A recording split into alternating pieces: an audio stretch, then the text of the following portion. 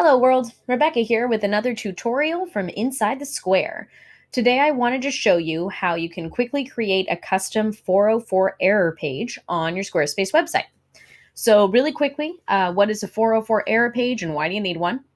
So an error page, little background information for you, 404 is actually the HTML response code that's triggered that says this page does not exist on this website. It's robot speak for it.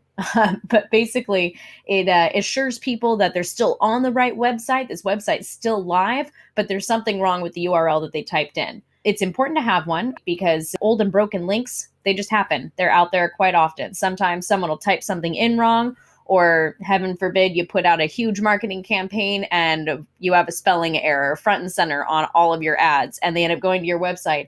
You want them to know they're still on the right site. There's just something wrong with that page. So this tutorial is going to cover how to create a custom one using cover pages and how to set that page as your custom error page. So I wanted to show you Squarespace does have a standard error page that they put out there. This is what it says. Couldn't find the page you're looking for. This is probably why. Return to the home page, blah, blah, blah. It's nice. It works. But I like having a custom one. It's a good opportunity for you to add just a little more personality and branding to your actual site. So let's get right into it. We're going to make a cover page, hopping into our pages menu.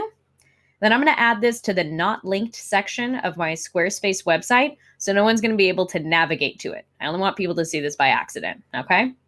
So clicking this plus sign, I'll select cover page.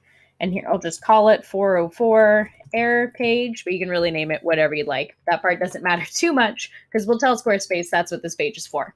I'm sure you're familiar with cover pages by now. If not, check out my other tutorial on how to make one quite quickly, but I won't go through all the details on changing this and all of your different options. We'll just get right into a quick error page for the purpose of this tutorial, okay? So I'm going to go ahead and change this to say brand or website name. Because again, the purpose is to reassure people this is where they're supposed to be going. This website's still live, so it's good to throw your brand name in there. We'll just say, oops, this is not the page you are looking for. All right, and let's change this button here. I'll click save, the most important option, and we'll edit the action, and instead we will call this try again. I'm going to click this trash can button here to remove that link. And then I'll just make this URL my homepage. Okay, there we go. Select save, and then we'll go back. So you can change the image on the background too. I've got a fun one I use in my own 404 error page. This is from Robert Gonzalez on Unsplash.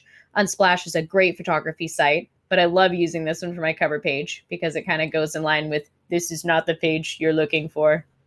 Anyway, total nerd moment. I'm going to fix the alignment on here really quick so it looks nice. Just going to select this horizontal positioning to the right and then center it. There we go. So now anytime someone has an error or finds an error page on this website, they're going to see this stormtrooper here, have the brand name, a little heads up saying, whoops, that's not what you're supposed to be seeing. They can select try again to go home. So I'll save this and navigate back to our design menu. That's where we're going to change the 404 page that Squarespace will show. Going to select design, and then right down here, your sixth option down is not found 404 page. When you click on that, you'll see right now it's got the system default, but if I select this drop down, I can grab the error page that I just created. So now this is what's going to display if there's a dead link or an incorrect URL. Be sure to hit save, and you're good to go. Again, we created this page in the not linked section of the website. And in your design menu, sixth option down is not found 404. That's where you select the page to show up. Well, that's it for this tutorial. I hope you found it useful, nice and quick. I highly encourage you to create your own 404 error page just to add a little bit more customization to your own Squarespace website. Intro to SEO is coming up. For more information on this free training, sign up at insidethesquare.co/SEO.